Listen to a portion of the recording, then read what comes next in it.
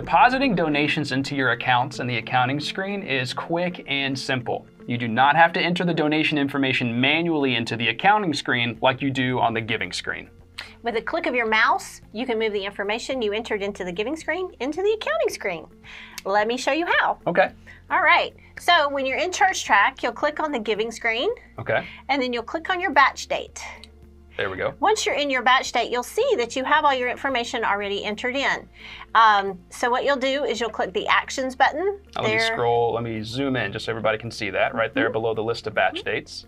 Click that, and then there's a Create Deposit button. Okay, third from the top. Third from the top. So click there. You'll see that all that information is there. You'll need to select your account.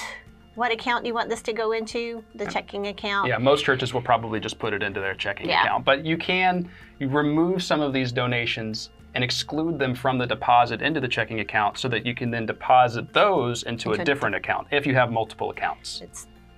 So I'll go ahead and have all of them selected. Yeah, and then click Create Deposit for $1,200. There we go.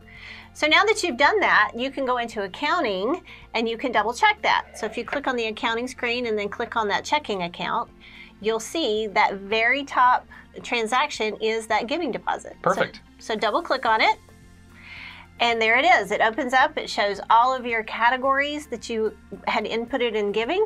But here, there's no names. Right. And that's important because some people in your account may need access to the accounting screen, but don't need to know who donated and how much. They just need to be able to balance the budget.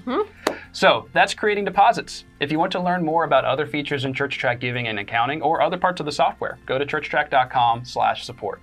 You can easily search our entire user guide to find the answers you're looking for in seconds. Also, be sure to subscribe to our YouTube channel and join our Facebook community of ChurchTrac users just like you in our Facebook group. Bye-bye.